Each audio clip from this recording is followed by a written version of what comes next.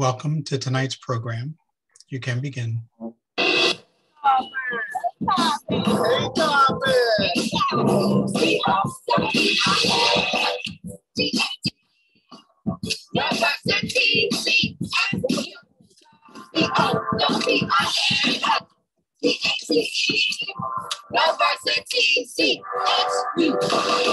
the movement, the Coppin State Nonprofit Leadership Movement.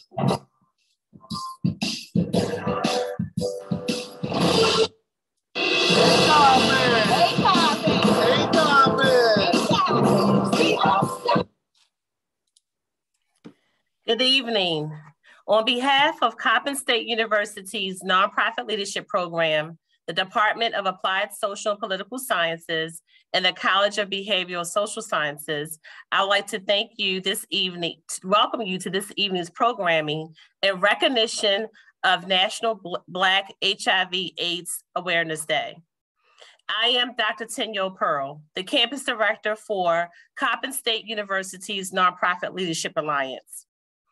Coppin State University offers undergraduate scholars interested in pursuing a future career in the nonprofit sector an opportunity to earn a BS degree in nonprofit leadership. Scholars may also declare a minor in nonprofit leadership, and also they have an opportunity to earn the CNP credential, the Certified Nonprofit Professional Credential via the Nonprofit Leadership Alliance.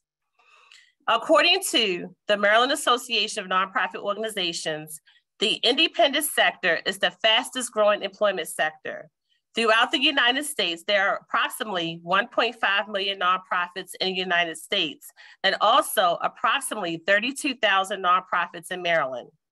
This evening, I invite you to join the movement, the Nonprofit Leadership Movement. The CSU Nonprofit Leadership Program excited to have this opportunity to collaborate with the Total Healthcare. Total Healthcare is a nonprofit, and its mission is to improve health and quality of life in the community the organization serves. Total Healthcare's vision is by 2024, every person in the communities the organization serves will have access to a patient-centered medical home that advances health equity across Maryland. Without further ado, it is an honor for me to introduce Mr. Darian Nolan, Total Healthcare's Vice President of Philanthropy and Social Responsibility. Mr. Nolan will provide an overview of tonight's panel discussion, Let's Talk About It, Breaking the Silence to End the HIV Epidemic. Mr. Nolan.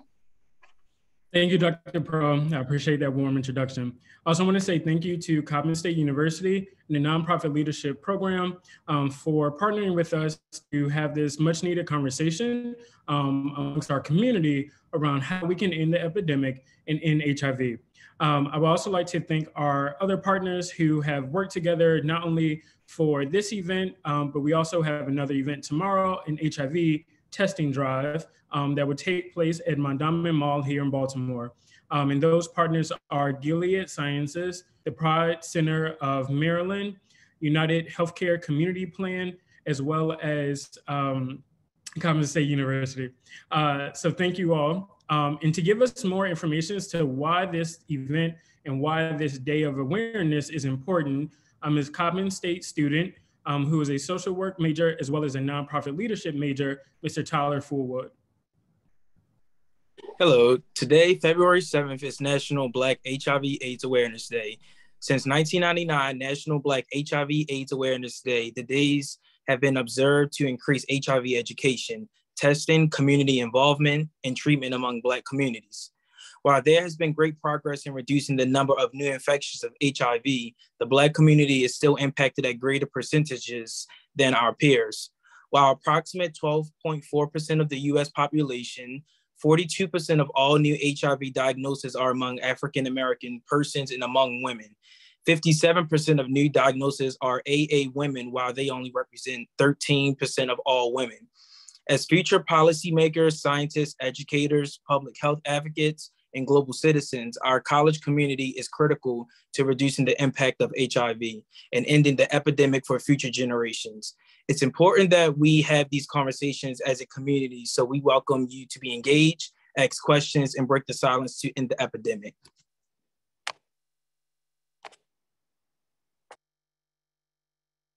Thank you, Tyler. I appreciate you giving us the purpose of National Black HIV and AIDS Awareness Day. Again, we at Total Healthcare will have a HIV testing drive at our Mondawmin location tomorrow, February 8th, from 9 a.m. to 4 p.m. We welcome any and everyone to join us in this awareness and observation of National HIV Awareness Day. Whether HIV positive or not, we all have a role to play in ending the epidemic. I'm very excited to welcome Mr. Mouse Jones, who will be our moderator for this evening. Mouse Jones is a multifaceted, nationally recognized artist in both the Black media and pop culture industry. He is a podcast host, personality, and he is known for just being real honest with his tongue. He is sharing both his world as a digital influencer and as a native New Yorker and a unique talent who has a captivating presence. We're very honored to have him with us today. So I'll turn it over to Mouse Jones. Thank you for having me. It's an absolute pleasure to be on this panel. You know, when the opportunity arose, you know, it means something. This means something to me. So I was more than honored and happy to be a part of this. So I'm ready to jump into it. If everyone else is, we're gonna kick this off by getting into the intro to stigma video by Miss Nikki J.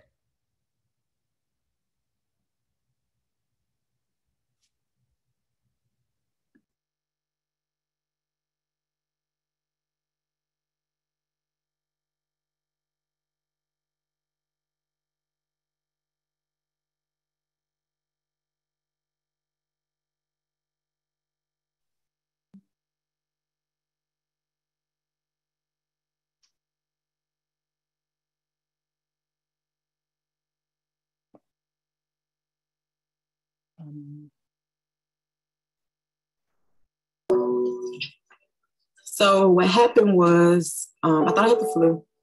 My roommate was taking care of me. I had a friend taking care of me, but they weren't getting sick.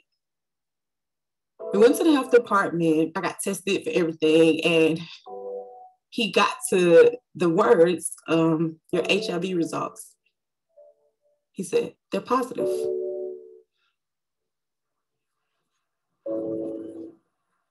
I had no community. I didn't know any other woman living with HIV.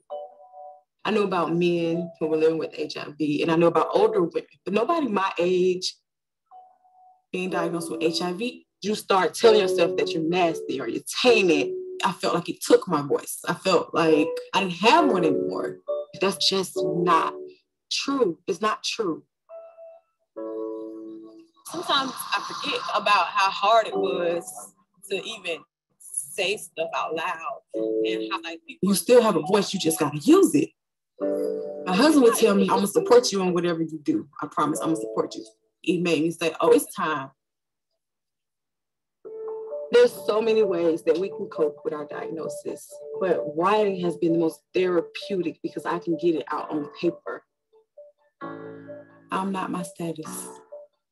Not my status. I had a feeling in me like, it has to be more of us, more women that are not talking. It has to be another woman that I can lean on, that can lean on me. I have to share this story because I don't see what I need, so I gotta create it.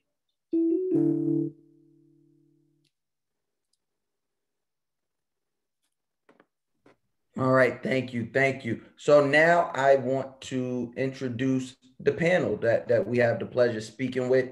So just real quick, I'm gonna ask you guys to starting with Miss Nikki J. You know, let the people know who you are and what it is that you do regarding, you know, research. My name is Nikki Jackson, and I am an author, a speaker, and an HIV advocate in my community in the great city of Atlanta, Georgia. So that's a little bit about me. All right. All right. And then we have, I'm praying I say this right. We have, oh, well, there's a quotation. We have Mr. Trey Wilson. Thank you, Mouse. I appreciate that. Hello, everybody. My name is Trey Wilson, Trey Moore, but for short, you can just call me Trey Wilson.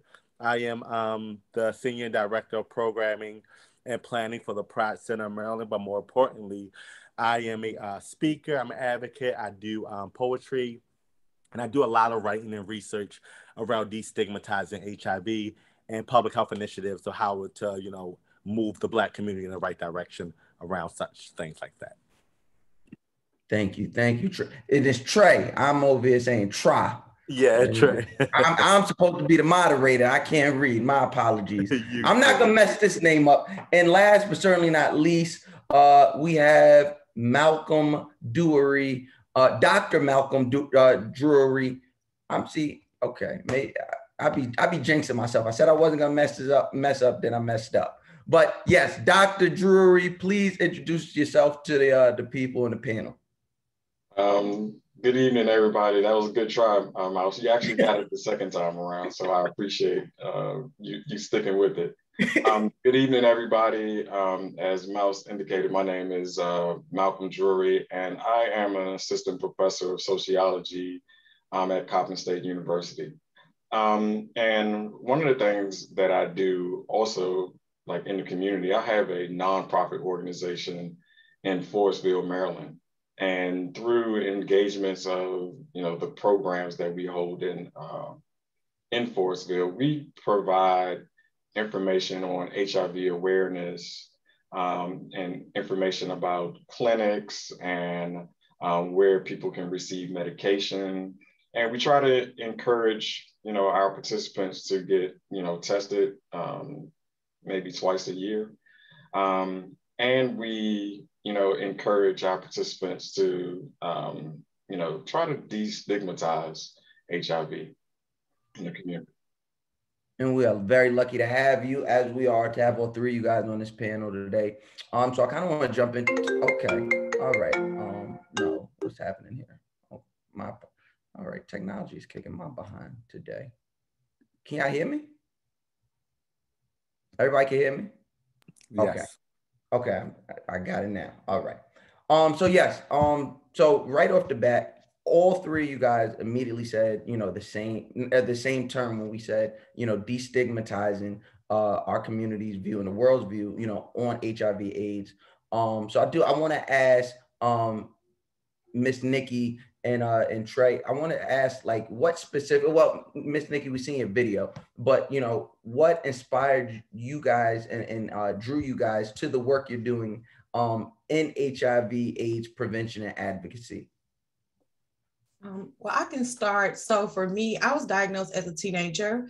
I was a first-year college student when I received my diagnosis, but prior to, I already had been doing youth advocacy work in my community. So I had been traveling around the country teaching youth about different topics. So after a few years of fighting my own battles alone and having to do so much research, I just did not find what I was looking for. I could not find a community of other young women that were Black, African-American women that were living with HIV. Only support I had was my doctor's office, really. And because I didn't go through the community for work, for care, it became even more difficult to see people that looked like me. So it was honestly a calling by God. He was like, I need you to write the book. And I did not want to, if I could be honest. I was like, I don't want to tell my story. I don't want to do that. And after I wrote the book, so many things just began to open up, and I started a support group, and I started to realize that there was still a need even after so many years of my diagnosis. And so it just inspired me to keep going, keep providing more services to women living with HIV, and also working on the prevention side, because there's a need and it still needs to be more awareness even after 40 years of this epidemic going on. So I just felt like I needed to be a part of the change that I wanted to see. I could no longer sit around and just watch things happen and not do anything about it. What I want to ask you, because you said you received the diagnosis when you were a teenager. So like, just real quick, if you could, like, what were some of the things you encountered in getting to this point of advocacy, right? Because, no matter what the thing is, right, no matter what the thing is that we're afflicted with, it takes a certain level of overcoming to actually begin the process of advocating and advocacy for others. So how did you, kind of remove yourself from that to be able to speak and help others? So how I was able to remove myself from that is I fought my battles first. So I went through a lot of dealing with depression and anxiety. And also, I always say this saying, like, HIV speaks. So HIV was telling me that I wasn't going to live long. It was telling me that you can't do anything that you want to do. And I'm very ambitious, actually. So I was on a mission to say, you can't tell me what to do. God has told me that I have a calling on my life and that I will help other people. And now I'm on assignment to get to that place. So what happened was I began to really take care of myself and really seek out services that I need, whether it's like I need to go talk to a therapist. I started to look for different ways to cope. I stayed on the internet streets all the time. I stayed researching. I also had a church that I went to that actually had a ministry around HIV and AIDS. And that was my first time helping without ever sharing my status. And that really helped me so much. And I was like, imagine if I was bold enough to share my status and also provide something like this. And so as I overcame, I realized that my life had gotten better. I was thriving. I had a very good career. I was married. I'm married. I'm like, I'm good. And then God was like, but we're not good. There's some other people for you to go help. Now you need to show them what you did. And those were some of the obstacles that I had to overcome, especially, and I want to say stigma was a big one. Stigma kept me bound for a long time. I would have started sooner if it wasn't for the battle of me fighting the stigma that's still associated with HIV. Well, I'm glad you fought in here looking fine and in front of this camera. Thank you. I'm so Trey, the same question to you. What inspired and drew you to the HIV/AIDS prevention advocacy work that you do today? Thank you, Mouth. Thank you. Yeah, this question for me here is a little emotional, you all, so just bear with me a little bit. So what originally drew me to do this work was I had three of the most important people in my life, the most influential people in my life. My interaction and my gather with them was so unique and diverse, right? So I lost my best friend, the only person I felt that ever knew me, understood who I was, from AIDS. And it was hard. It was really hard because for so many years and times, I just like, can we swap spots? Can I be gone and you be here and live your life? And I watched the strength that they had. I watched the energy that came from it. I watched how every day they did not, even though they knew that, that at this point it was coming, as the doctor told me, like, hey, you only got a few months left. I watched how every day they just made the best of it. And that was, one of my first interactions with, with the person that's really special to me. So, and then what happened was I met an individual, and I was really close to an individual who, ended up developing AIDS by having HIV at birth, right? So, the medication and things like that, it's a lot different. The treatment is different. So I met someone who received HIV through birth. And then I met someone else who was a part of the LGBTQ community and received it that way. And then I met someone else who also later ended up passing away from the development of AIDS, but it came from drug use, right? So for me, it came out of pure ignorance, right? I never really knew, right? For years, HIV was looked at, AIDS was looked at as a gay disease, right? Or more targeted to the LGBT community. And I thought that, even in my mindset for so long, but then I seen these great different amount of individuals who've been diagnosed with it, who's living with it, and some who is not able to be here today. And I think so more importantly, when I saw that and I knew the stigma that I had, I knew I knew kind of my ignorance. I knew that it had to be my mission to educate other people. Like, so it was never really a job. It became my mission. It became my charge to, to educate other individuals because, I seen these people be teared down. I seen these people be misunderstood. I seen these people be destroyed, publicly, privately, and that for me, it just was so deep for me because, to this day now, I lost all three of those people. And it just was like, similar to Nikki, like sometimes it just it become your path. You have to, right? And I think that's something that God said, yeah, you're not, this is what I have for you. And I think that's what drew me to doing the work. So what I love about hearing, and obviously, it's not up to me, like, I'm no one, just someone inspired, but, I loved hearing that, through both Trey and Nikki's journeys, whatever they were, the thing they were afflicted with or dealt with, they used to help inspire and save others. I really love that. And I'm really, like, that's what I'm passionate about, right? Like us turning inwards, right? Like being able to turn inwards and help our own, no matter what's, trying to tear us down. So, I am very thankful and inspired to be on this panel once again with Nikki and Trey. So moving over to Dr. Drewery, I want to ask you a bit different question. I want to ask you, what do you think, or why, should I say, do you think as a community, specifically Black and Brown people, continue to be disproportionately impacted by HIV/AIDS? And do you see this as the impact of the stigma? That is a great question, Mouse.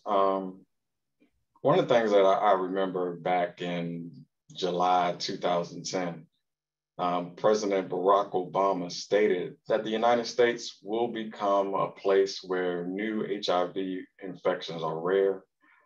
And when they do occur, every person, regardless of age, gender, race, ethnicity, sexual orientation, gender identity, or social economic circumstances, will have unfettered access to high quality life, extended care, free from stigma and discrimination. And as we look at the,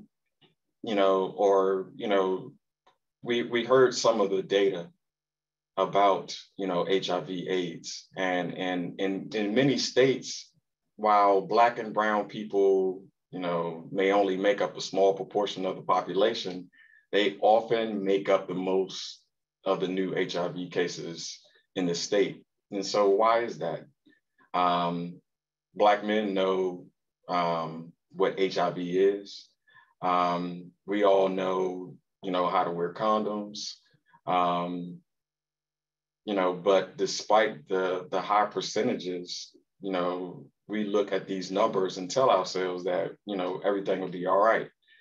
And so, like, there are many myths that float around, concerning the transmission of HIV, with finger pointing at, such individuals as gay men or drug injectors or, Africans, and other people. And the media feeds on these myths. And as a result, education to all individuals about HIV/AIDS become difficult. And we've all heard that, HIV/AIDS is a gay disease, as Trace mentioned. And also, despite the high rate of HIV infection in white men in the early years, HIV has also been said to be a Black disease. So the first two myths involve homophobia and racism. But what research has shown us is that the stigma of the myths surrounding HIV and AIDS is the most dangerous because many health conditions are associated with stigma, including HIV. Stigma creates pathways to unfavorable social conditions. As stigmas fuel prejudice, it fuels discrimination. And that creates unfavorable social conditions. So, and when that individual is faced with these unfavorable social conditions, it creates risks of risky behavior, which in turn creates risks of HIV transmission. So, I mean, it's a lot to unpack. It's a lot to think about, but, you know, that's how stigma does play a part in, you know, in what we're seeing. Thank you for that. I mean, you can't even ask for a better answer to, you know, such a large question like that. You can't even ask for a better answer. So I want to pose this question to all three of you. What are the conversations that are like super pertinent, necessary to have in order to end the epidemic, the HIV epidemic, and how has that changed with the global pandemic?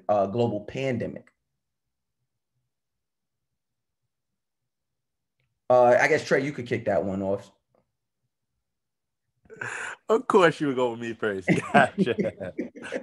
Awesome. Miles, I'm gonna need you to do a favor. Read that question to me again, because that's a lot there to unpack. Absolutely. So let's I'll break it up in two parts, right? So, what are the conversations needed to end the HIV epidemic? Okay. First, you know, before I start, I definitely want to say that this is morally partial of it. It's going to be part of my it's going to be part of research I have done, and the other part is going to be a part of my opinion, right? So with stating that, I think the conversations that need to be had is that the same conversation that's had with COVID, right? I attacked, you know, when looking at HIV and teaching and educating about HIV, I attack it now the same exact way I attack COVID. That COVID, anybody can catch COVID, right? It's not restricted to a certain type of person or a certain body type or a certain way a person look, right? Anyone can. So when, you know, that conversation of saying that, you know, no one is out of the bracket of being potentially able to, you know, attract HIV. And more importantly, those that do, it does not mean that they made a bad life decision, right? It does not mean that they're interacting with risky behavior. So I think the conversation that I do when I do my research or when I do my teaching, I attack it for more of the front of, you know, what is HIV, right? How do it affect individuals, right? And how, you know, can it be attracted? Like, what is all the possibilities that it could come from? But to dive a little bit more deeper into that, one of the research I'm doing right now and doing some educational things around is the attraction of HIV through oral sex, right? And I have been doing that more importantly because a survey that was done about 7 months ago now, I asked people, you know, just want to know from their opinion, can you get HIV through oral sex or not, right? And when receiving these results back, although it was only done about 4,000 individuals, receiving these results back, 96% or 95% of the individuals believe that like there was no possible way that you could get it through oral sex, right? So I think that just, you know, a true understanding of all the possible ways that it can be contracted, and then a complete understanding of no one is immune from it, right? Like, you know, this is something we deal with together, and it takes everyone, you know, combining together to actually end this epidemic. And it's not that, just that those who are Black have to, or those who are gay, or those who use substances. No, it's about all of us coming together and really talking about the face front of this, of HIV and AIDS and things like that. And I think that, from my opinion, through my research, should be a conversation that need to be had a little bit more. I'm gonna throw it to you, Dr. Drewery. Same question. What are the conversations needed to kind of end the HIV epidemic? That is Trey did a great job in answering that question. That's a difficult question, and I think it can be approached from like many different angles. And sometimes I feel like in talking about health, and it's an area that we talk about within sociology, medical sociology, but sometimes I feel like a broken record by saying this, but to achieve health equality and to end an HIV epidemic, The nation must overcome systematic racism, homophobia, transphobia, HIV-related stigma, and all type of other ingrained barriers that have contributed to the, disparities for so long. One of the keys to, resolving this issue is innovation.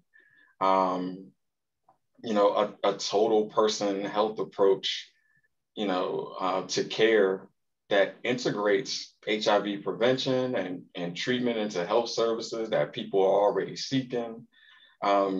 Like this type of approach also answer questions about interconnected epidemics, such as, sexually transmitted infections, hepatitis, HIV self-testing and mobile services should be maximized to reach people like where they are, which for many is outside the traditional healthcare settings. People not able to get to the places, so they have to come where they are and provide testing. And just like Trey said, you have to approach it almost like we're doing with the current pandemic that we're going through now. A lot of these health systems don't have the capacity to implement the most recent advances in HIV prevention and care to all the communities. And so it's going to take that innovation, it's going to take that forward thinking in order to help resolve this issue. Thank you. And Nikki, kind of the same question, but with a little different tweak to it. And because you're living this thing firsthand, right? Have you seen these conversations begin to change about the epidemic and the way it needs to be, kind of attacked? Have you seen it change during this actual global pandemic or the current global pandemic? If I could be honest, I think they decreased because everybody's attention went to COVID. But what for me as a person living with HIV, since you brought it up, it was almost like a little bit of a shock for me because the same stigma they had against people with COVID was the same thing happening with HIV. Like people would be afraid to say, I have a COVID diagnosis because you start treating them differently.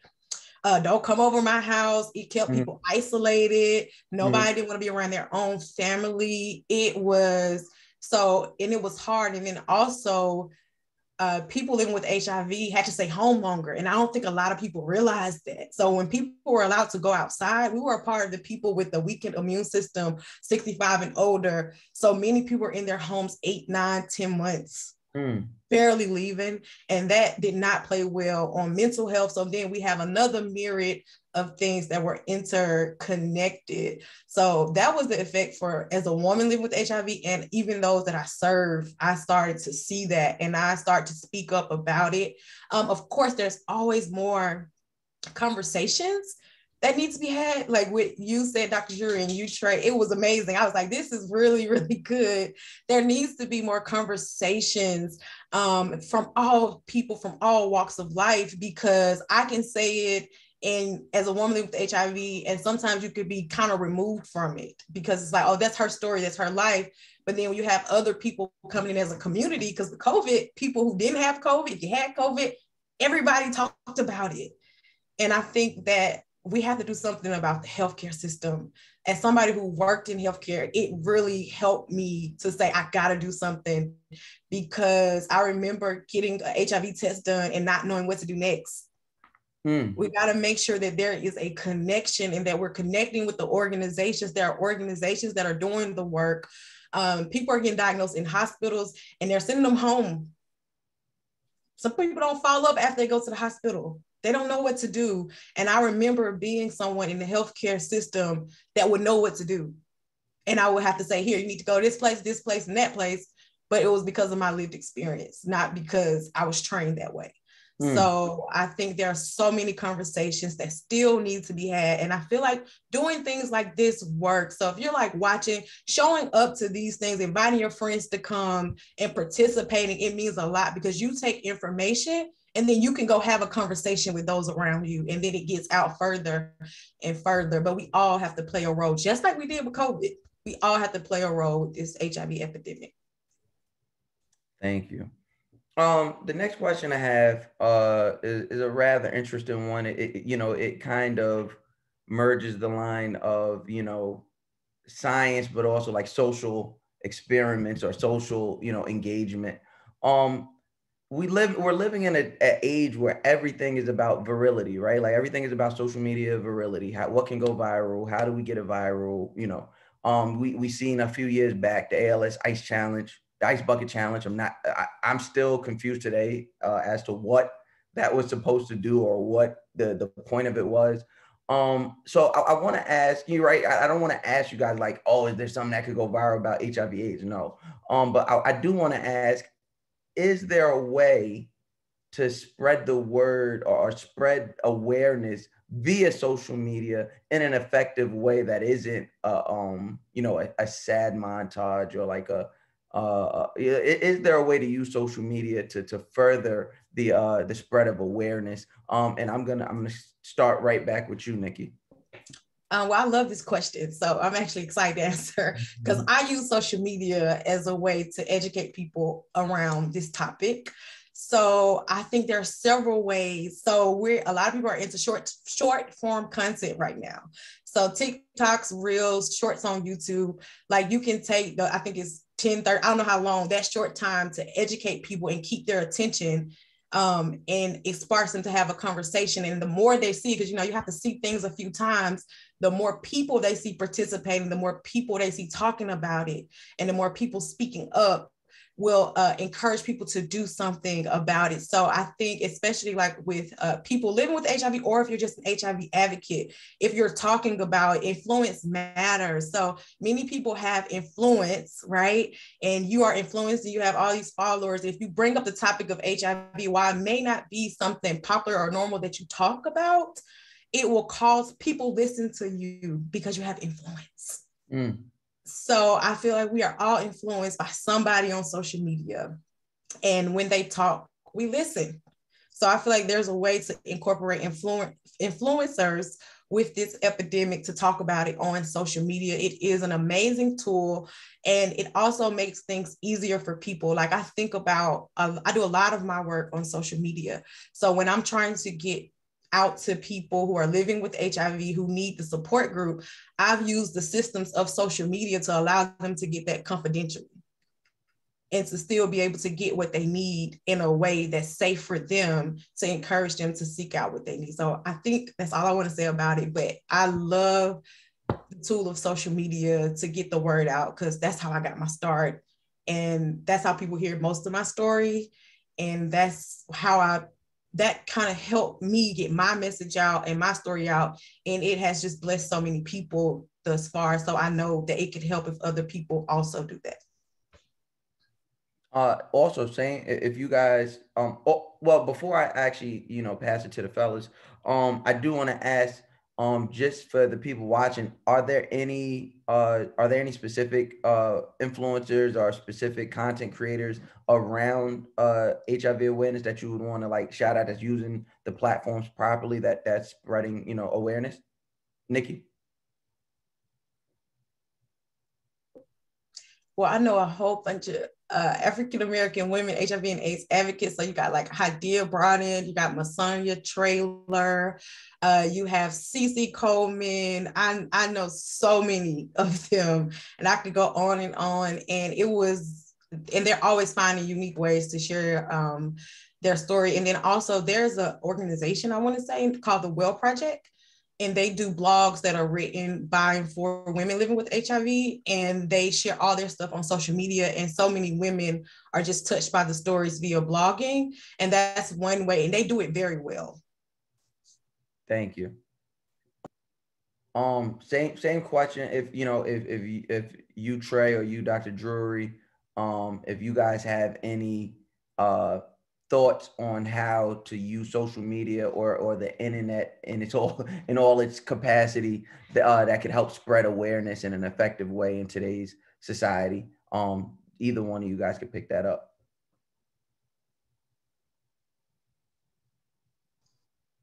I'll jump in on that one. Actually, I'm the opposite of Nikki. Like, I'm no social media, but I know one of the things, and this is something that I've seen, you know, as far as HIV/AIDS awareness, and it's a Plan for America initiative. And this initiative is aimed at reducing HIV infection by, you know, 90%, or new HIV infections by 90% by 2030. As I said, like, I don't do much of social media, but I know one of the things that, like, when I go to the gym, for some reason, like in the morning, I hear this commercial by Chuck D. I might be aging myself, but he's always in this commercial. Chuck D is always talking about, get your colon checked. If you're over the age of 45, get your colon checked. It seems like every 10 minutes that commercial keeps coming on. Like, if something like that, and like you mentioned, influencers or people who are prominent, or somebody that can grab somebody's attention and repeatedly come up with this message, you know, get tested, or, you know, seek help, or something like that. Something like, I'm constantly, so now I'm like in the gym, like, dang, I know I need to go get my colon checked. So I'm thinking about it a little bit more. It's in my mind, and, you know, it's something that I feel that, you know, I need to do.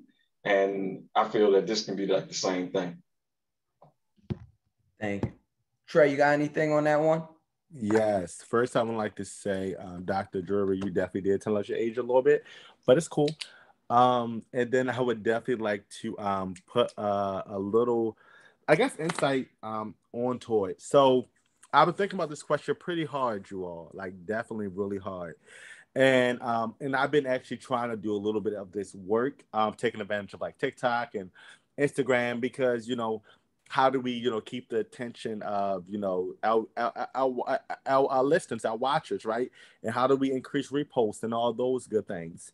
So I took it from a different approach, and I think this approach may be, you know, it could be controversial, but I think it could also be really, really great. So when we think about HIV and when we think about AIDS, it can depend on what community, right, we talk about it. But I have seen in the community work I do, some people are, what I do, air quotes, tired of talking about HIV, right? They're, you know, it be drained in their head, and they're tired. And some won't click on something, you know, based on what the title of it is. And some will, right? So what I was thinking of is like, how do we make talking about it a little bit, sorry for my lack of better words, sexy, right? How do we make talking about it, you know, attractive? Like, what's good? How do we do that?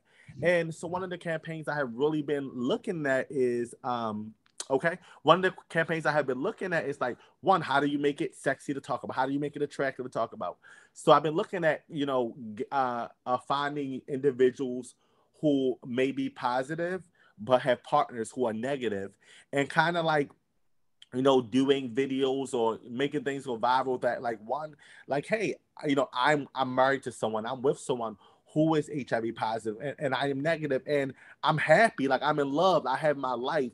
And the reason why I say that, more importantly, because when I think about, you know, spreading awareness of HIV, I think about it on multi levels. And one of the most important levels to me is when I think about the stigma of it, when a lot of times when I have new individuals who are diagnosed positive with HIV, they think about, sometimes you hear them say, oh, I don't feel, am I ever going to find someone I want to be with? Is anyone going to want me anymore, right? And that's a known stigma that comes up even in those who recently attracted HIV, feeling like they don't know if they're going to be wanted, if someone's going to want them, if someone's going to want to be with them, right? So then I'm like, okay, how do we show those individuals who maybe just got a diagnosis and maybe who's very nervous, that there's people out here who, you know, who are with people who are negative and living a perfectly fine and happy life, right? Who's, you know, still vacationing, still living that dream, American dream, or whatever kind of lifestyle they want to live. And then also that, you know, that helps those individuals, but then it also helps individuals who are negative, that be like, you know, who are negative, that breaks the stigmas of being open to being with someone, or being open to understand that individual a little bit better. So I would like to go in the direction of that, right? So looking at, you know, looking at some type of campaign around there. that I think it would, you know, it would kill two birds with one stone, pretty much. Thank you. Thank you. All right. So I know we've been talking for a while, and you know, we've been sounding real smart. And I know sometimes, at least for me, it sounded smart is draining. So we gonna just take a little break, a little intermission break. And during that break, we're going to get into this video from Dimitri about being a community in support.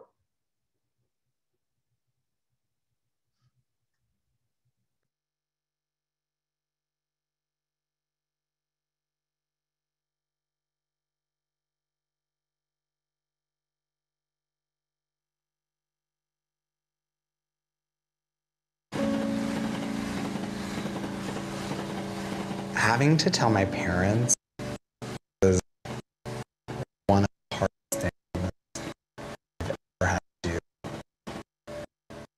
I felt like I wanted to.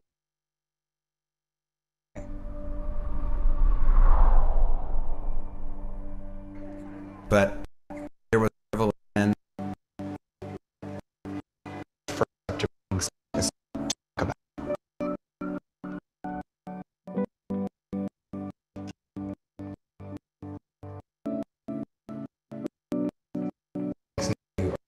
Because you're diagnosed or you have a lot in your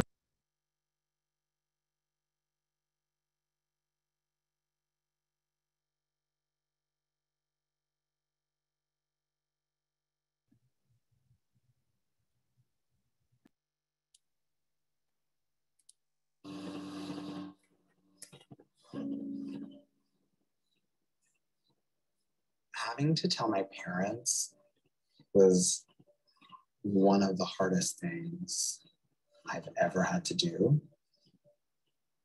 I felt like I wanted to die.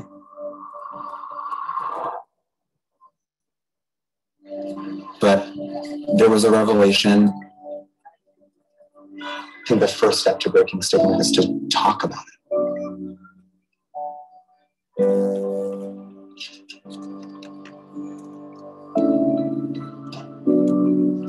I think some of you are here because either you're recently diagnosed or you have a loved one in your life or you want to know more. And that's where I come in to help start those discussions. We have to meet people where they are. And something that I talk about, particularly being a first generation born Haitian American, is that HIV and being gay and LGBTQ issues are not things that you talk about. And how do we get people to start talking about it? Because the stigma is so real. We have to be willing to go into those uncomfortable places and understand that by speaking those words, by being able to say, I am HIV positive and say that openly, it's so freeing. Just imagine what could happen if we started having these conversations in open ways, in loving ways, and in understanding ways and empathetic ways. I was able to put a face to it for my parents. It was very difficult, but once I was able to teach them to see that I can still do all of the things that I am doing in my life, now our relationship has grown exponentially.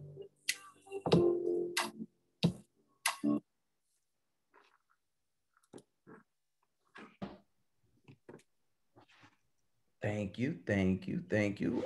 Welcome back to my esteemed panelists. Hope you guys, enjoyed your break. We're gonna jump right back into it. I actually have a question I want to ask. I'll ask it to everybody. As they continue to evolve, what is the actual role that the African American community pillars, be it places of faith, beauty, barbershop, education institutions, what role should they or will they have in addressing or breaking the stigma around HIV/AIDS? I guess I'll start with Dr. Drewery. Thank you, Mouse. Another great question. One of the things that, this is still an epidemic in our community. You know, our numbers are growing, our numbers are rising. And I feel that although there are many factors that contribute to the rise of HIV, AIDS infection in our community, I feel that we need to take responsibility, you know, from the ground up. And that's how we resolve our issues. And we resolve our issues through grassroots efforts, through our businesses, through our organizations. And if there are resources out there, you know, to help to reduce, remember what I said, that, you know, by 2030, you know, we're supposed to be able to reduce the number of new infections by 90%. If those resources are out there, if that information is out there, we need to go get it, bring it back to our community, bring it to the Black church is still, we do see a change in people going to church, but it's still, you know, one of our most dynamic and most influential institutions out there. You know, that information needs to be in the Black church and put out to everybody. And, you know, it needs to be in our barbershops. My barbershop, my friends that own the barbershop has a podcast, you know, where they talk about issues, you know, like almost sitting around, everybody sitting around in a barber chair, talking about issues going on in the community. Like, they have a podcast. So why can't this be a part of their podcast? Why can't this be a topic? Why can't they raise awareness with that podcast? You know, and so bringing about that information and sharing it as much as possible, because really, you know, despite what we're talking about today, I very rarely hear about, you know, HIV. And as Nikki indicated, like, she's living with it every day, so she has to think about it. But I don't think many of us are thinking about it too much because it's not in our face. But we need to bring it back to our community and put it in our faces so we can help, you know, do something about this and reduce, you know, the number of new cases. What's your take on that, Trey? Awesome, thank you. I think, once again, it was definitely a little bit of a question. So I think what we can do, I guess, in these spaces, right, to break the stigmas around HIV and AIDS, I think very similar to what Dr. Drewery just said, right?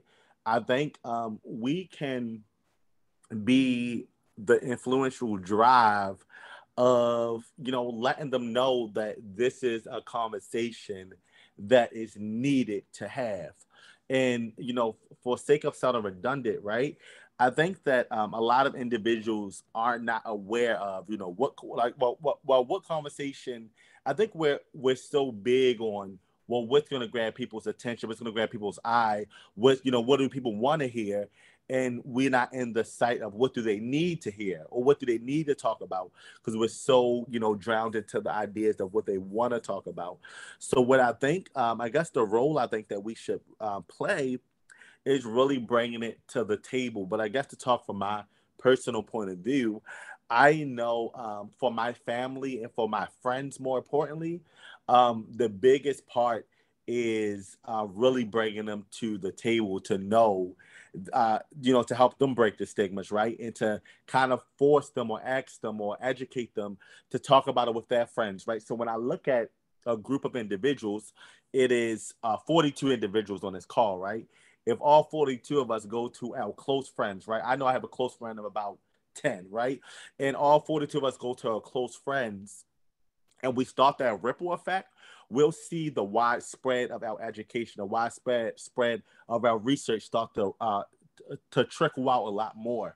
So I think that, like I said, like Dr. Drewery said, it's really, really, really important to, you know, sit at these tables, right? So anytime my community have any type of function, I come to sit at the table, right? So rather it's a town hall, that's about, you know, violence in the community. I come to sit at the table for a whole different perspective, right? Whether it's a town hall that the mayor's office guy, I come to sit at that table because I think that what we do is we don't sit at enough tables, right? So I guess what I would charge myself, as well as the African American community more specifically, to sit at more tables and to be the driving force to make sure that these things are talked about. Because if we're not, we see in the community and in the work we do that if the things don't get brought up by us, sometimes it won't get brought up at all, right? So I think just, you know, really taking a seat at those tables and kind of just like pushing out for us to actually bring these topics up.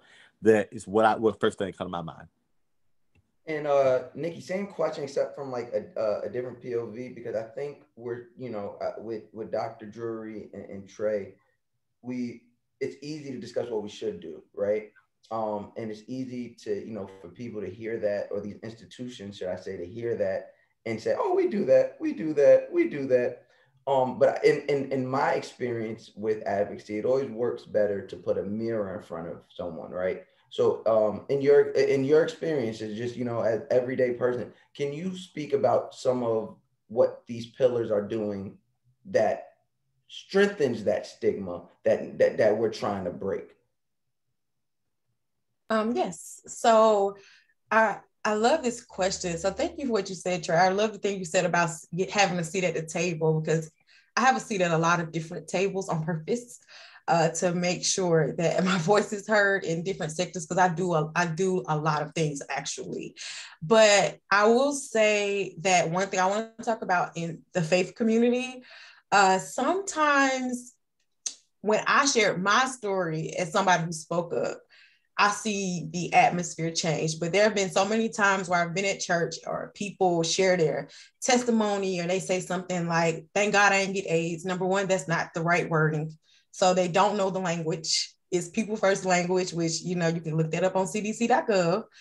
So, you know, they don't know the language. Or sometimes I've heard pastors say things over the pulpit that are offensive, very offensive. And it's almost like we're not going to talk about that, because we have to go back to the fact that we don't even want to talk about sex.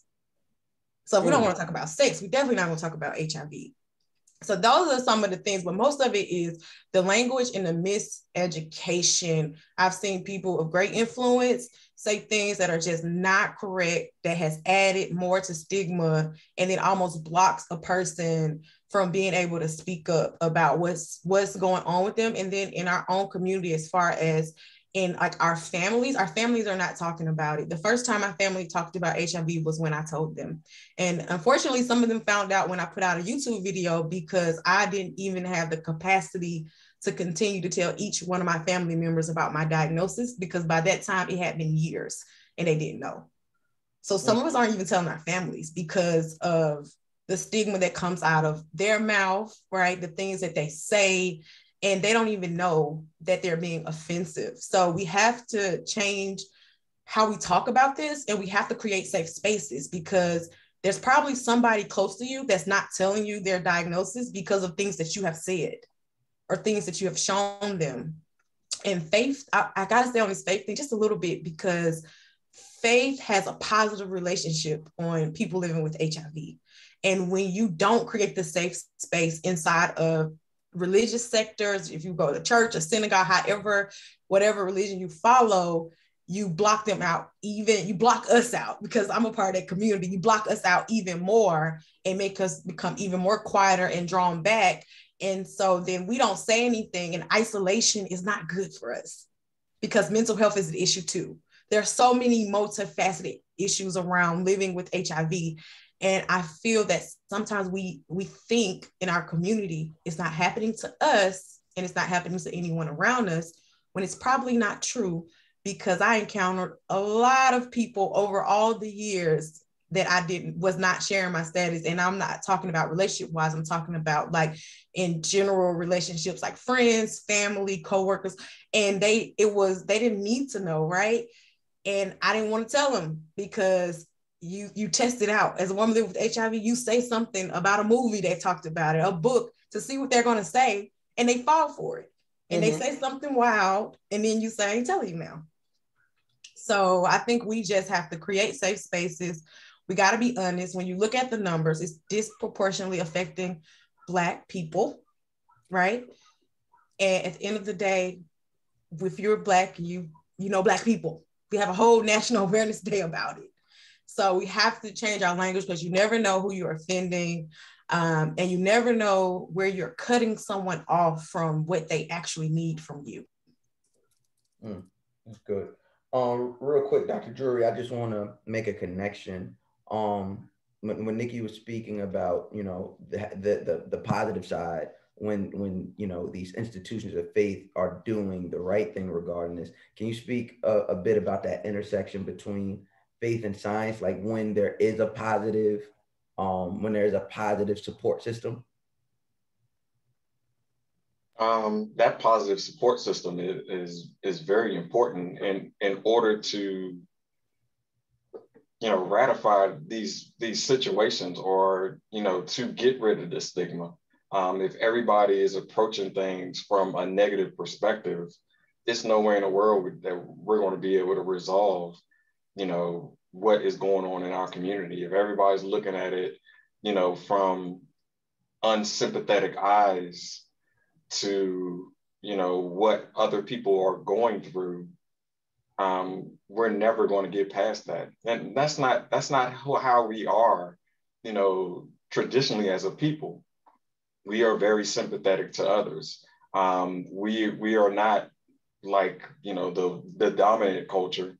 And like, it's just you know, they try to get rid of anything that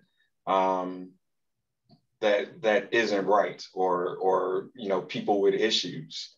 That's not who we are. And I think we've carried over and learned some of those things from, you know, that dominant culture, but we need to get back to who we are and being sympathetic and resolving some of the issues. And like, all of us are one step away from, you know, being thrown out of our houses or getting sick or going through something bad.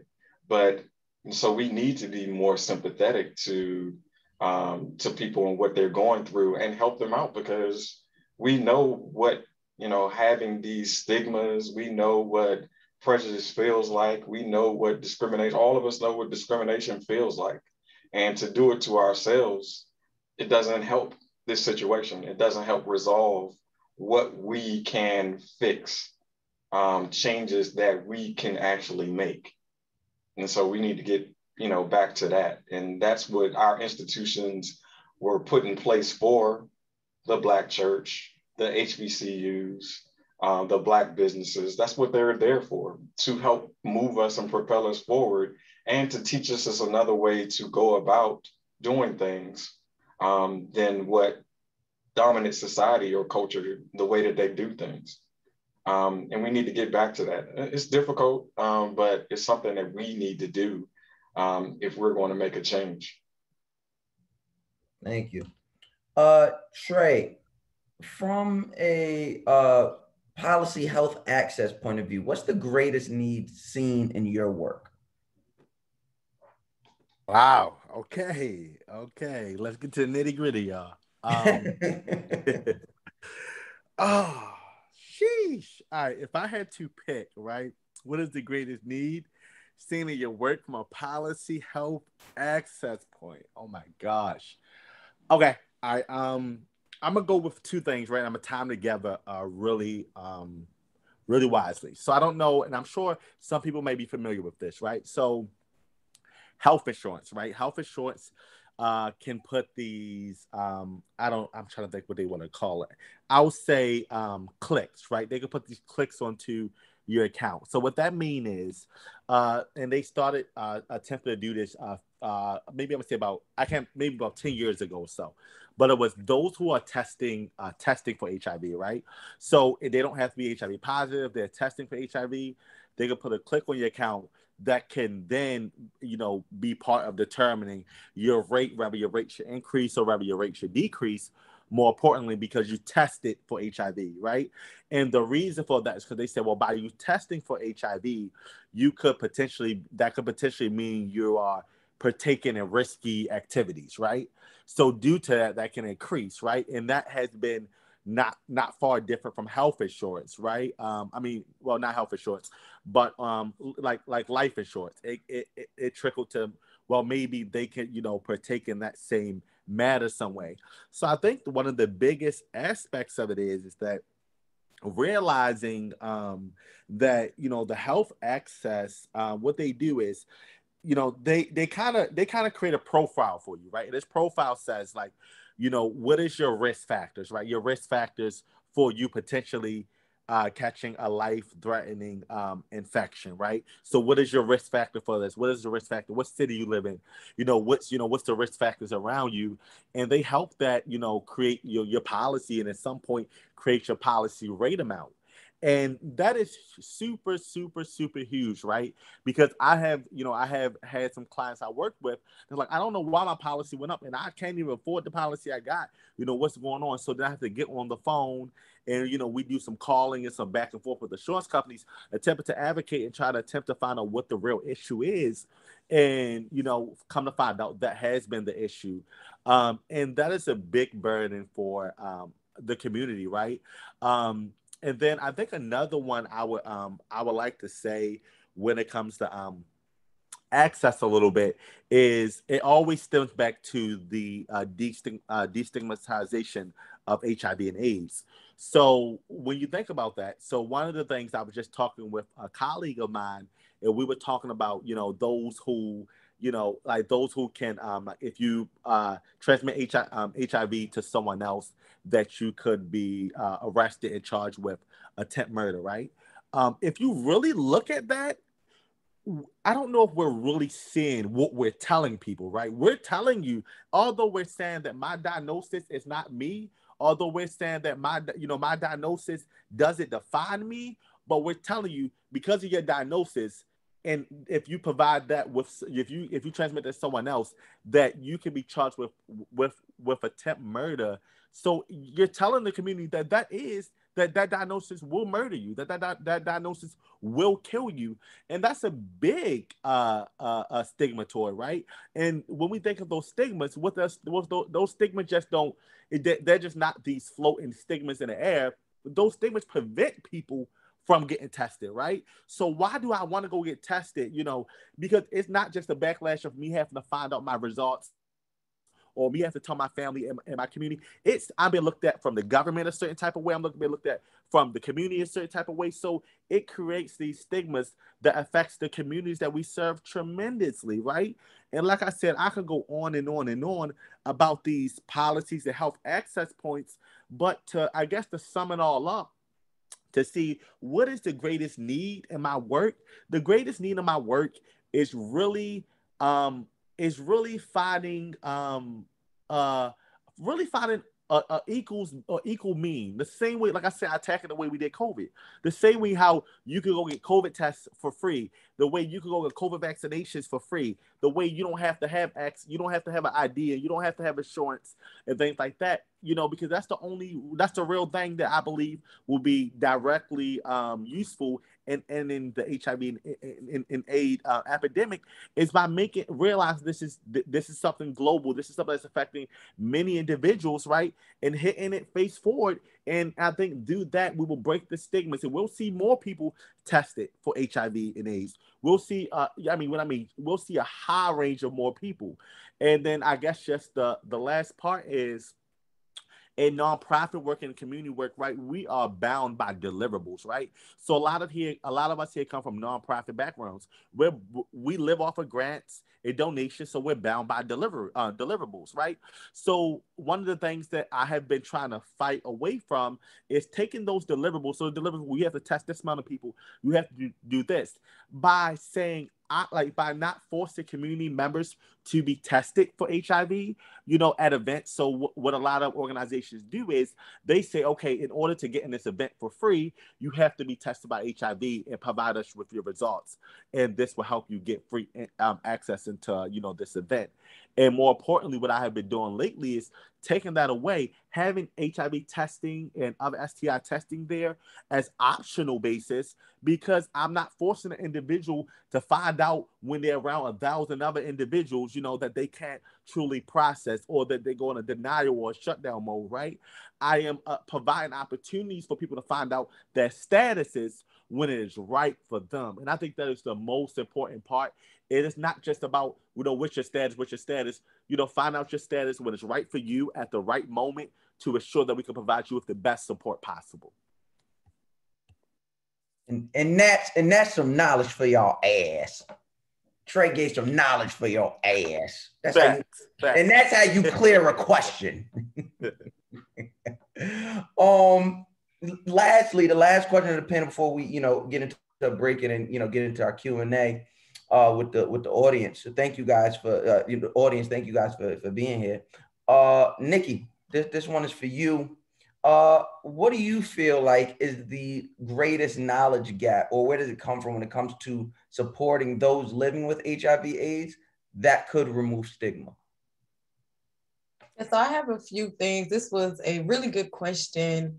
So one thing, the biggest knowledge gap is just knowing the truth about HIV. So I remember when I got diagnosed, when I received the diagnosis, I was everything I ever thought HIV was. So whatever myths I had, I believed those myths. Whatever lies I had those too.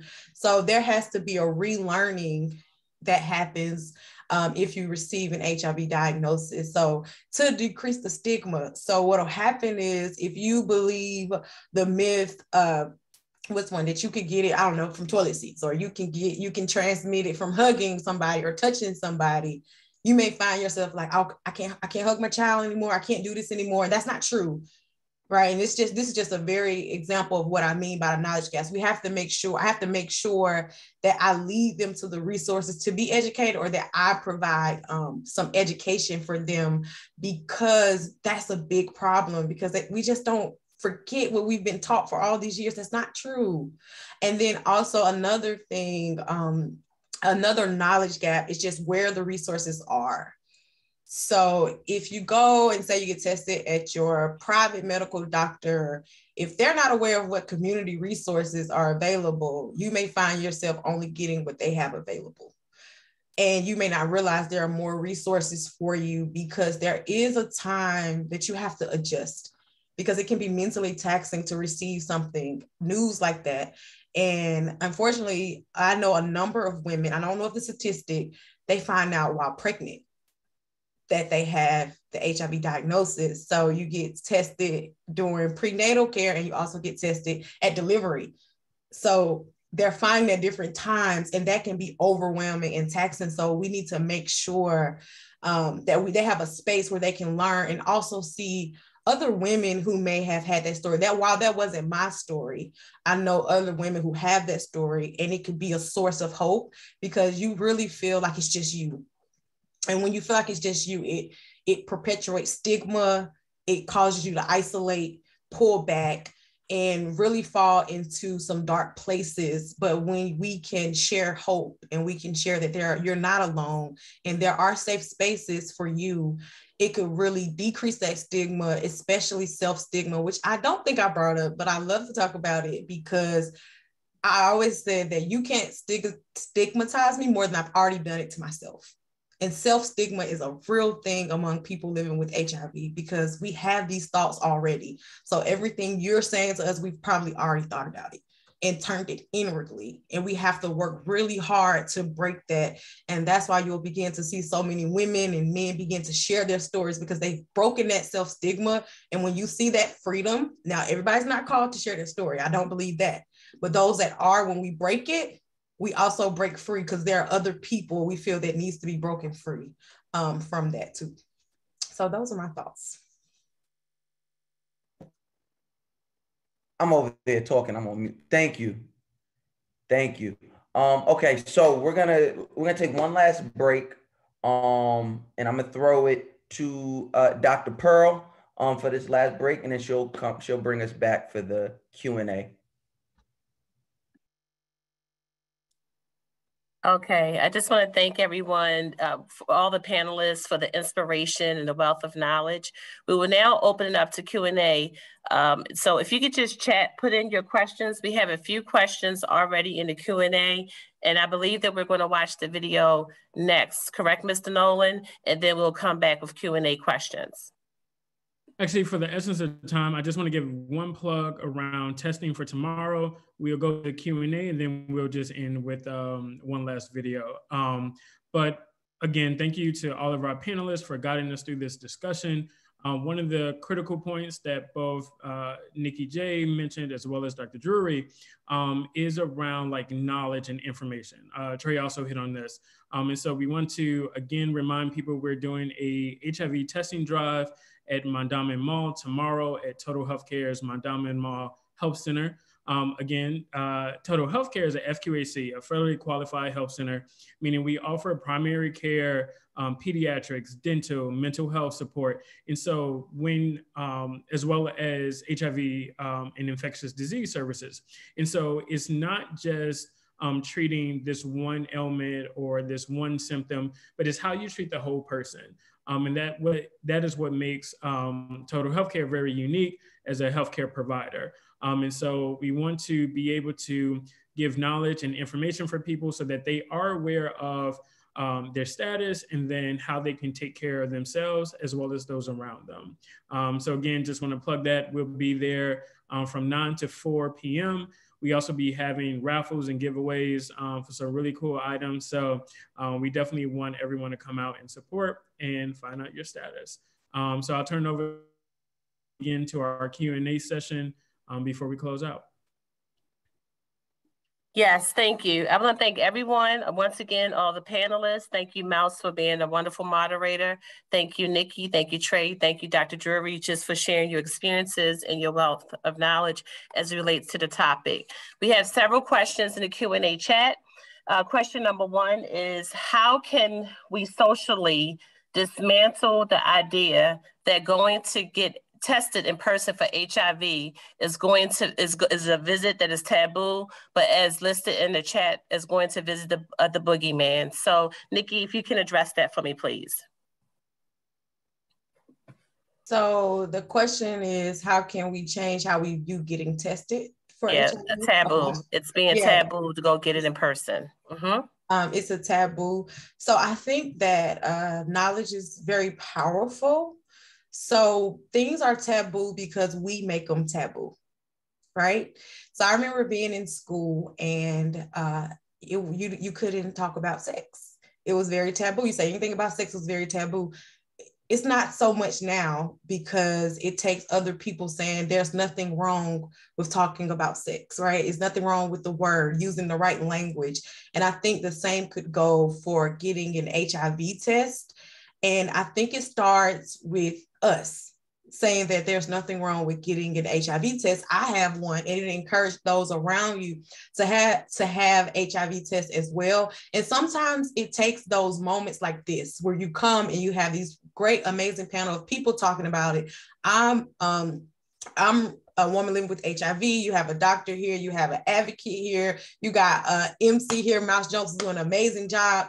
And we're all giving the same message, and it'll break the stigma off of you. Like, you know what, maybe it's not a bad thing to go get an HIV test. And once you do it, it will encourage you to get it done every 3 to 6 months. And then when you tell another friend, like, I got an HIV test. And one thing that I've done for people, which I don't do this now, but I've had people close to me ask me to go with them, and that really helped them. So sometimes having someone you can trust will help take some of that stigma and taboo off of getting an HIV test. And then learning the truth about HIV helps too, because the stigma is really as a result of thinking, I remember you get HIV test, you think, if I'm positive, I'm gonna die.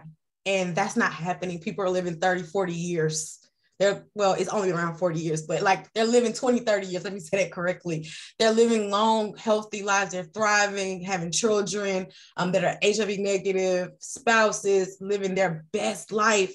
So when you change what you view about HIV, it will actually get rid of the taboo. Okay, thank you. So this question is for Trey. I'm going to date my age. When I was in college, Salt and Pepper had a song, Let's Talk About Sex. So there's a question in the Q&A. It says, when is it too early to talk about HIV/AIDS? Trey, could you just briefly respond to that question? When is it too early to talk about HIV/AIDS? Awesome, thank you. Okay, I'm gonna give you my point of view. Then I'm gonna give you a educational point of view. I don't think it's never too early to talk about sex. I don't think it's never too early to talk about HIV and AIDS. I think more importantly, I think we should start talking about HIV and AIDS. My opinion, I say in middle school. And the reason why I say that is because if you all look at the time frame in, to joy to sex, and I'm sorry for that. If you look at the time frame, people are, youth are starting to engage within sexual activities around the 5th grade, right? 5th, 6th grade. So I think due to that, it is really important to talk about it, at that young age. I think it is tremendously. And I think what makes it even more important is because television, right? So we all know we got anybody who got kids or nieces or nephews or any siblings, now they're on iPads and on YouTube at 4 years old. They know how to navigate it. They know how to interact with it. So if they can be on iPads, on YouTubes, and they can be, watching television at that age, I think it is important to then expose them at a younger age to talk about it because it helps, derail that stigma before it comes, right? So if they learn about it on the internet, or they learn about it in a movie that this person who had this disease called, this, and, then they're going to build that stigma, right? So as kids, we taking our whole surroundings. So I think if we talk about it with them from a younger age, we can prevent them before they even build that stigma toward to say, yeah, this happens and this is how this happened and this is could be why it's happening, but this will happen when this does happen. And I think it would be very educational. And I think also it would be a really big part of the movement of ending the AIDS and HIV epidemic. Thank you, Trey. Thank you. Dr. Drewery, in the Q&A chat, maybe you could chime in. Are people becoming more relaxed with HIV because now individuals can become undetectable? Is more and more talk about undetectable, as you talked about the commercial that encourages people to get their colon screened? I'm not sure that it's become more relaxed. But I mean, I do know that, when we first started talking about HIV/AIDS, 40 years ago, like people were like just scared to death. And like, the devastating consequences of contracting, this disease was death. And so I think that has changed now because it's moved from an inevitable death sentence to, at this point, is really a chronic illness that people, as Nikki indicated and said, like people can live their best life with HIV. I think a lot of people need to know that there are medications out there.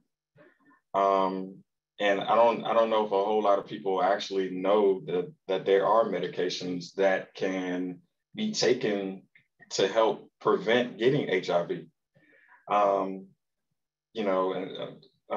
they're highly effective. I think I've seen some information saying like the PrEP or PrEP has reduced the risk of getting HIV from sex by 99%. And I don't think people really know that. People who take it or who inject, drugs, it has been effective in at least 74% of the cases. So there are, I don't think it's necessarily relaxed, but I think it's changed. A lot of people may not know that, but for some reason, we don't talk about it as much because it's probably about a little over 1 million people in the United States that are infected with the disease, but there's still numbers to say that this is an epidemic that we need to do something about. I think the most important thing, or one of the things, is that it's still 13 to 16% of the population that walk around not knowing their status. And, we talked about stigma, we talked about, those things, but we need to do something about that because people would rather not know. But I think if they know now, they should be aware that there are, resources out there that you can do everything that you have been doing, and live your life with this disease. Thank you, Dr. Drewery. Nikki, for the sake of time, I'm going to wrap 3 questions into one. So for those who may not know, could you just share briefly what are the symptoms of HIV, and does everyone have the same symptom? And when you're sharing that, could you also share some insight? How can a person tell a loved one that they're HIV positive, or if they're living with a loved one that is HIV, that's very negative, have a negative opinion about HIV, will be a great strategy for someone to share that with a family member. So just briefly about the symptoms, are they the same? And what advice do you have to share for a family member? Okay, so symptoms, this is a really good question. Everybody doesn't have the same symptoms, and some people have no symptoms, right? They say 95%, maybe you have a fever and it's like flu-like symptoms. So they're so non-specific, you'll never know. You may never know it's HIV or related to HIV unless you get a test. That's why testing is so important. And when we look at HIV without any treatment or anything, you can go about 10 years with no symptoms that you don't know it. So that's why I just want to emphasize testing. Because that's why. So no, all symptoms aren't the same. For me, I only was able to relate it after I got tested. So that was my story, and I talked about that. And then when it comes to sharing your diagnosis, disclosure, I love talking about disclosure. The first things first is what I want to say about disclosure. You have to prepare yourself first. You have to make sure that you're ready, especially for like a loved one. I'm talking about like a mother or a father or a friend. I'm not talking about in dating and relationship, because Trey talked about this. There are laws in every state, and that's not my area. But when you want to tell a trusted friend or a loved one, you got to make sure you're prepared, because people are unpredictable. And you want to make sure that you are emotionally well enough to handle what they may say, right? And make sure that you are also even open enough to give them time. So I've shared with people that were close to me before I went public with anything. And at that point, it didn't matter. But I've shared with people close to me in previous times, and I thought they didn't understand, and I was a little hurt, but come to find out they needed a moment to deal with themselves first and go get them some emotional support to be able to support me. So you have to be mature enough to realize that they may not respond how you want them to respond, but hope for the best. And for me, in my personal life, I have been fortunate enough to where most responses have been positive toward me. And when I did share my status publicly, I realized that I spent years missing out on a support system through my family. And they absolutely still loved me. So I want you to hold on to that too. While it's scary, if someone wants to disclose to a very close family member, get you a group of people that can hold you together if possible, but always remember that they love you, even if at first they didn't understand. Thank you. Mr. Nolan? That was a perfect ending, Nikki. And it's really about creating communities of love for each other, of support. Sometimes that's from blood, and then sometimes it's not. It's our friends, it's our chosen family, it's our family that is able to offer and be that support for us. And so whether you know who that is, or it's someone that you find in total healthcare, as a part of PCOM, as someone who you meet on social media like Nikki J, as a school support system that you meet at Coppin, as professors, as guidance counselors, that is the essence of the work that we do. It's all about building each other up and supporting each other. So again, I want to thank you all for this engaging conversation tonight. I learned some things. I changed, just different ways around clarity around how I can support individuals. And again, how the responsibility to stop the virus is all of ours. And so how we can come together for that. Again, I want to thank our partners, Coppin State University, the Nonprofit Leadership Program. Tyler had to run the class, but a special thank you to Tyler as a student in supporting this event. Our partners at PCOM, Gilead Sciences, United Healthcare, a very huge thank you. And again, thank you to Mouse Jones. And thank you to Dr. Pearl for helping to sponsor this event. Thank you, Mr. Nolan. And once again, I would just like to thank everyone that Mr. Nolan mentioned. It's been an awesome opportunity to partner with Total Healthcare for this timely discussion. Our goal at Coppin State, the Nonprofit Leadership Program, is to have real talk with real community partners, and Total Healthcare is one of them. Thank you again, Mouse. Thank you to my colleague, Dr. Drewery, Nikki J, and Trey. It's been awesome. Thank you also to Kelly Jackson and Robert Harper for our technology, and also Leslie Jean. And once again, thank you to the College of Behavioral Social Sciences and the Department of Applied Social Sciences. As we end tonight's session, I would like to leave you with two quotes. One by Nikki J, our panelist. She said, people will listen to you to listen to what you have to say because you have influence. So with the information that was shared today, Sweet Honey in a Rock, one of my favorite music groups, the leader, Bernice Reagan, she says, it's important for us to teach what we learn. And another quote I would like to end for you to reflect on as we think about the nonprofit movement. Booker T. Washington once said, the happiest people are those that do the most for others. So this evening, we invite you to support Total Healthcare in achieving their mission, but we also invite you to join the movement, the nonprofit leadership movement. Good night.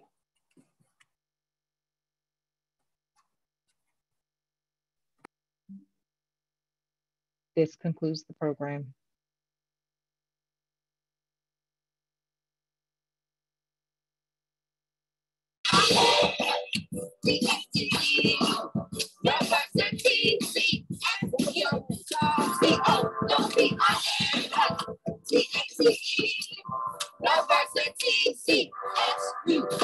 Join the movement, the Coppin State Nonprofit Leadership Movement.